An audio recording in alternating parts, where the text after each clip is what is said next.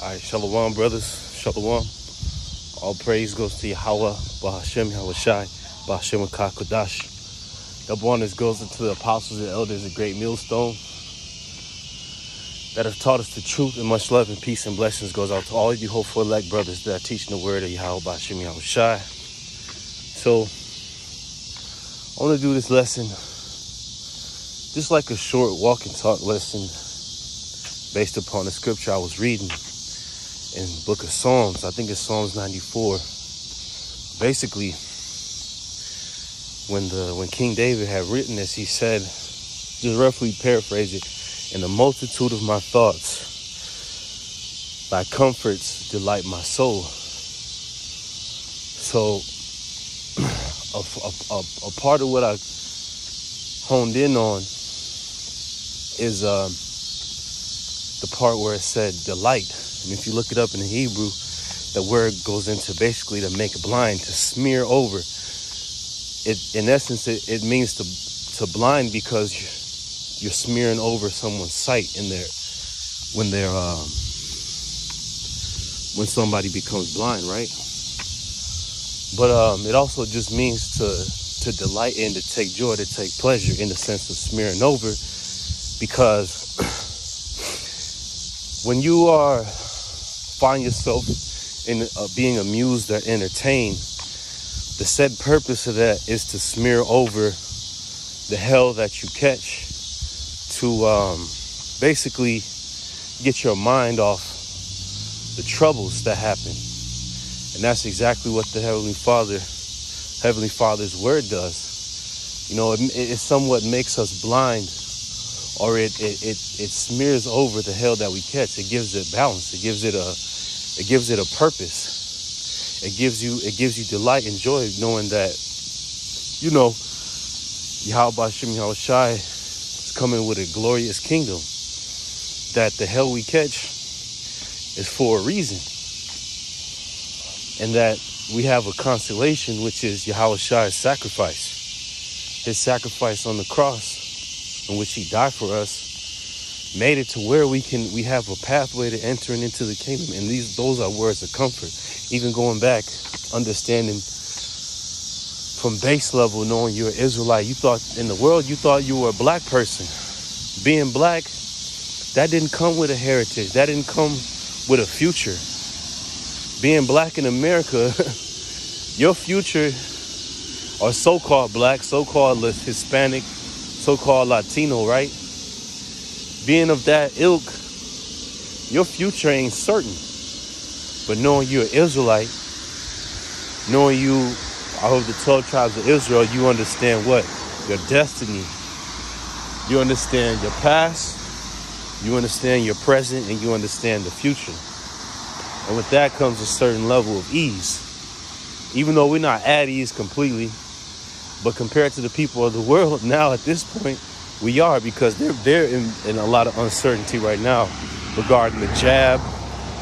Like, there was this one video I was watching to where this woman, she was crying on camera because she was going to get fired from her hospital job because they required the shot, which is the hot topic right now, which all the news media are talking about, getting jabbed up. She was crying. So are we at ease compared to these people? Yes. But we understand, we have gravity about the situation, because we know we're about to enter into a time of great trouble.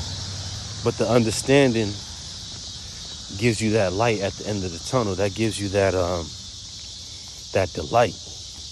Because like the scriptures say, and like thy comforts delight my soul.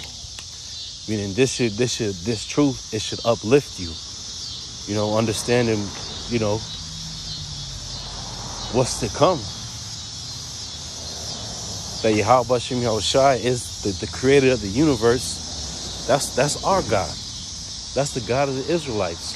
And he's dealing with us. Out of all people, he chose us. Out of all people, he gave his word unto Jacob, and his statutes and his righteous judgments. You know what I'm saying? You have to sometimes meditate on how righteous the kingdom is going to be. You know, how glorious the Lord's laws really are. To love your neighbor as yourself. When you look around, people are in the opposite spirit. There's no love here. People are anxious and bugged out. Nobody's talking to one another. You know what I mean? Everybody wants to be on their phones. They ain't socializing.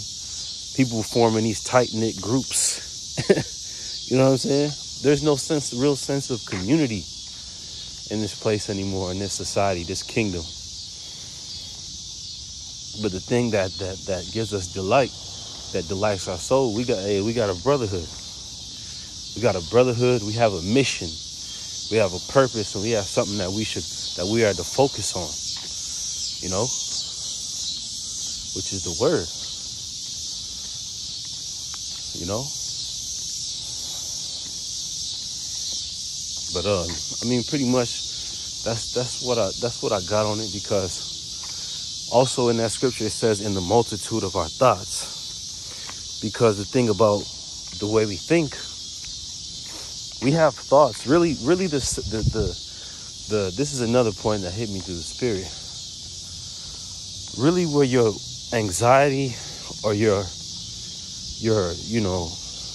being not at ease, that irritation that we constantly deal with, that's always in the mind. It always happens in our thoughts. You may be thinking, damn, I'm overweight, I'm too fat. You know what I'm saying? I'm not big enough. I need a new wardrobe. My car about to break down. I'm behind on payments, etc., etc. Oh, my woman. Things going on with the children. All this shit, right?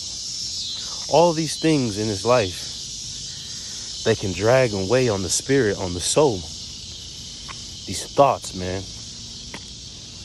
On down to the things that we physically can perceive, like, you know, situations that happen to us. Then, you know, right after the situation happens, you get to thinking hard, thinking about it, thinking about all the troubles and, damn, X, Y, and Z, I got to do this tomorrow. I got to wake up and do this and do that. And it's hell, man. It's hell. But, like that song said, thy comforts delight my soul. It gives us upliftment and joy. You know, the understanding of the Heavenly Father, the understanding of the chariots, which Esau is talking about now at an all-time high. You know what I mean?